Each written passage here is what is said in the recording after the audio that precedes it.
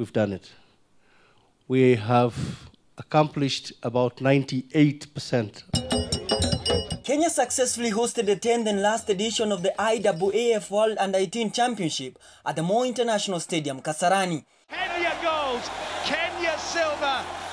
This being the second big event to be hosted in Nairobi after the All-African Games in 1987. Look at that. After 5 days of thrilling action, Kenya managed to bag 4 gold medals, 7 silvers and 4 bronze medals to rank 4th. South Africa topped, standing with the best ever performance as the People's Republic of China came in second ahead of Cuba. It's a terrific finish, and Wambui has just about got there from Geruto.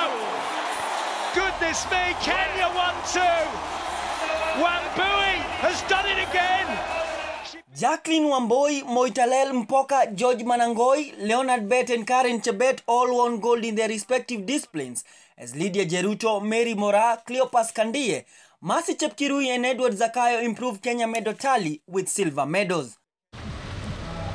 Official travel and tourism guide by the Kenya Tourism Board and Magical Kenya received exposure to the global audience thanks to the Kenyan creativity in brand positioning at the Kasarani Stadium, which was upgraded to world-class standards.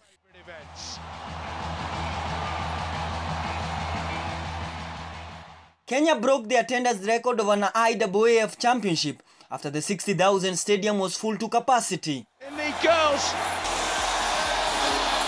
Kingston, Jamaica held the record after 20,000 people attended the World Junior Championship in 2002.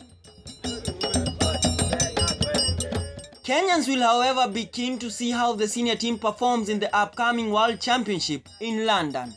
For 5 days, Kenya was on the limelight, and true to the local organizing committee earlier statements, Kenya delivered. It's a world-leading marker. She who ties a waist belt does not do it for nothing.